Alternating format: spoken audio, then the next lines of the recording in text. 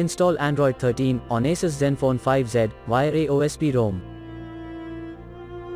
Please check the description for important notes and all the download links. First download ROM and GApps packages, then transfer the downloaded files to the phone storage. Link is in the description below. Step 2. Boot your device into TWRP recovery. Once in TWRP, click on Wipe, Advanced Wipe, and select the checkboxes, as shown in the image, excluding internal storage. Step 4. Swipe the button to wipe the device.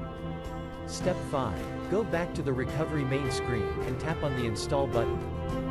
Step 6. Navigate to the storage, and select the ROM zip file. Step 7. Finally, swipe the button on the screen, to install ROM file.